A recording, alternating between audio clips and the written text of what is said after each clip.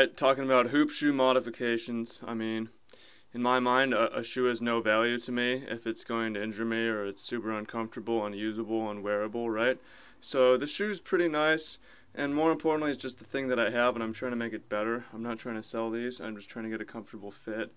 And before I made these cuts, they just have these pointy, hard cushion, padding that I don't want that's just jamming into the back of my feet.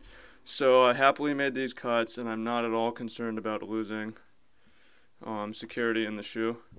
So this is something that I do, and it's something that I encourage you guys to think about potentially. I know it's kind of killing a sacred cow, cutting into your own shoes, but if your name isn't LeBron James or Kevin Durant, there's a good chance we don't have shoes designed for our feet. So we can sometimes make modifications even with scissors. So hope this helps you guys. Good luck.